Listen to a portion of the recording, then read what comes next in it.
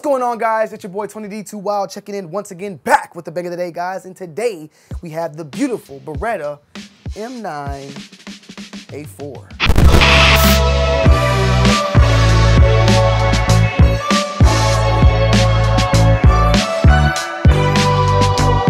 Man, oh man, this right here is the grail when it comes to pistols, in my opinion. This is the Porsche of pistols, in my humble opinion. The Beretta M9A4. Now, my history is not the best, but I'm gonna give you guys a history lesson as best as I can. So feel free to comment down below and correct me if I get it wrong. But the Beretta M9 has been in service since 1985 as one of the main pistols for the armed forces, specifically for the Army. And recently, in 2017, it was replaced by the M17, or also M18, also known as the P320. It was going up against the Glock 19, which is also the Glock 19X, that is also being sold now in this tan type of configuration. It was also the, of course, P320 or M18, and I believe there's some other weapons from like Smith & Wesson, CZ, and a couple of other people out there that was also in this competition. The guns were being used though since 1985 and were starting to break down, so it was time to up things. Unfortunately, the M9A4 was in that competition and did not win. However, of course, when it comes to guns, these companies have to make a lot of them, have them already ready for standby, so that if they win, they can go ahead and start shipping them out to the soldiers, you feel me? So they take that loss, then that then goes from this being a soldier's weapon to something that they can sell to civilians like us. Even the P320, you know, is the M18, they're the same thing, they're just, one's called the M18, one's called the P320, and that's the civilian version that's being sold, you feel me?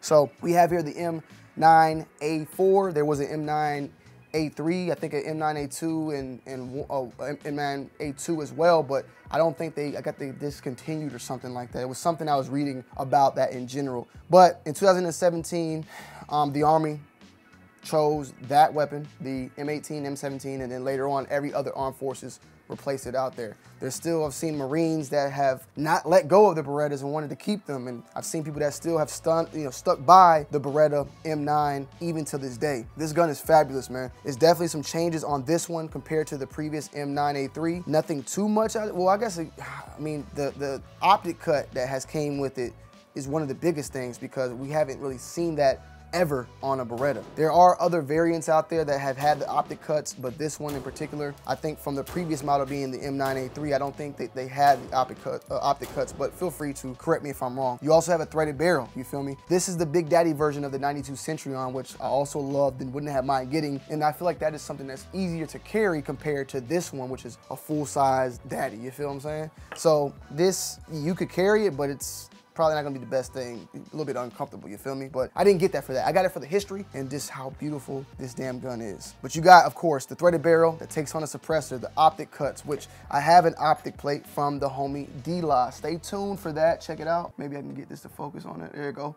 Check him out. He makes optic cuts actually that sit lower than Beretta, because Beretta, the ones that you buy from them, are just thick and chunky and I'm like the gun like this, and I'm looking at the damn, the red dots right here. It's not like that, you feel me? So I will leave a link to his Reddit profile, okay? That's the best I can do. Contact him there if you want to learn more about his optics, and go from there. We'll be doing a full setup of this gun, optic out with the lights, you know, everything in the next couple of days once I get out to the range. I did, however, shoot this gun and I loved it. The double action, the single action, I love it. The trigger, everything just feels amazing. The weight, less recoil than you expect, you feel me? And this is definitely gonna be one of my favorite guns in my collection. And another thing that is different from this version through other Centurions, I believe maybe all the military version had this, but you know, the decocker. On the Centurion, this is also a safety in decocker, but there's no safety on this one. It goes back up to just being a straight up decocker. You have the lanyard right here on the back, of course, which is also featured like on the 19X and other ones out there. And man, this beautiful butter, peanut butter and jelly time, you feel what I'm saying? Amazing, amazing. Also, these were made in Gallatin, Tennessee, made in the USA. Different than your typical Italian, you know, Beretta out there. US made for the military, man. So these are special in my opinion, you know, I like it, I love it. And the Type 9 M9A4, definitely a little hurt that they didn't win, but it's a bittersweet thing, man. Beretta, they did that thing for what, 40 something years? You know, maybe they'll be back one day. Six is killing it. I still like this gun. Is it better than my P320? We'll see how time goes on. But this is not, I bought this for always just loving Beretta, in my opinion, being a Grail gun, being a gun I always wanted. This is beautiful. The box it comes in is like your typical ammo box. Comes in with a 2 additional 18 round magazine. So you have 18 in there and then 2 more 18s.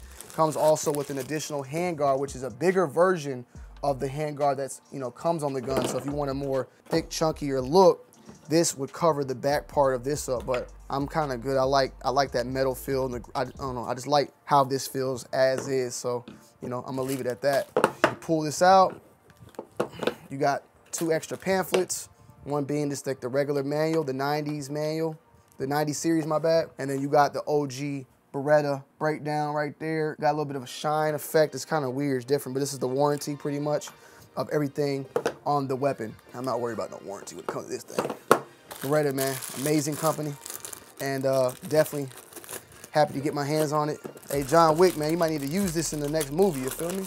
But the 18 rounds, I love it. I might even throw on like a Terran Tactical extender down the road. We'll have to just wait and see, but amazing. One thing about this that I did not know, I'll have to say off the rip, Beretta is the easiest gun to break down. You literally press this button right here and then flip the switch down and the gun's out. Now, with YouTube and how their rules are, I'm not gonna risk that right now, but you literally press this button and then flip this switch down and the gun is, you can take it apart. I love the open chamber. It's amazing. You can put a bullet in there, a single shot.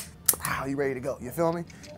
Everything about this A1 steak sauce, nothing that I would change out whatsoever. The optics, I love them. They glow in the dark as well.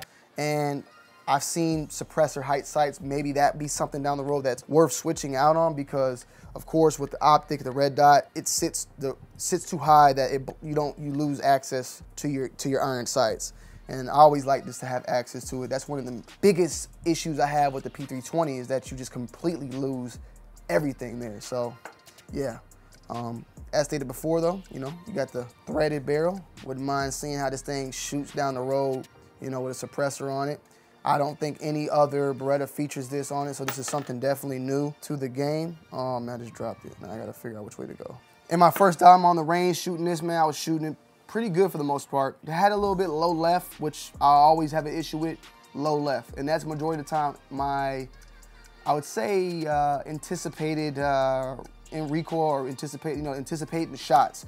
The recoil anticipation just messes me up. I have to get a better grip and I need to work on that. This is something that me personally, I need to work on. There's always things for me to work on when it comes to shooting, but I'll get it down pat and get it right and very shortly. But I love it, man. The double serrated grips on the front and back, good easy access. This thing just glides. I mean, this is probably the most smoothest gun as far as like gliding, man, and as far as the racking, the slide is amazing. There's nothing I really want to add on. I didn't even want to add this light on here, bro. I kind of just like it as is, clean, but at the same time, I mean, this is a quick release. I could just literally take it on and off if I want to, but I do like, you know, this as is. Now, another thing that I'll just give you guys a heads up, if you get a Surefire, because people have already asked me, you put on the P1, but you have to sand down the front of it a little bit because it will not line up as is. So I sanded it down a little bit and now it's in there. It's not shaking or nothing whatsoever. Just a little side note for that. But this thing is a beauty. This thing is a classic. This thing is a part of the history in the United States military, you feel me? I'm not military, but I want to say thank you to everyone who has been in service. And, you know, this is definitely a beautiful and amazing gun with a lot of backing and reliability. So they've been in this thing since 1985 and they just now getting replaced. It has a lot to say about the M9 in general. And even like I stated before, some people are not willing to give up their issued guns and rather keep them. So unfortunately they didn't make it, but you know, salutes to M18, man. It's definitely a good gun as well. But this is a Grail in the possession that I'd love to show you guys today, and stay tuned as I will be following up on that very, very shortly. The Beretta M9A4. I love y'all. I'm out. Peace.